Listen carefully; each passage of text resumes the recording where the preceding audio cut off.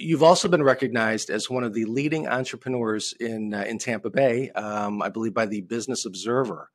What I guess qualities or perhaps strategies do you think have contributed to that type of success? What led to that? I think I think for me, it's that entrepreneurial spirit that so many people talk about. Knowing that there will be adversities and persisting and pursuing it anyway. I'm often asked if I speak on panels, folks will say, well, what do you wish you would have known before you entered the laundry industry or before you started your own business?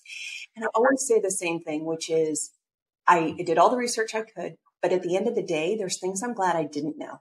Because I think sometimes we tend to trick ourselves into thinking, well, gosh, I can't do that, or it must be too complicated or whatnot. But I'll always say that I'm glad there's things I didn't know because I may have made different decisions. And instead, I just powered through. So I think it was definitely an honor to be named one of the top entrepreneurs. Again, I'm surrounded by an amazing team and an amazing business community here in the Tampa Bay area. But for me, I think it was just that tenacity and just that, you know, never say never attitude and just knowing that I bet on myself and I can, we can get through anything as a company. So I think that's hopefully guided my team and the other folks that I interact with in the business community here.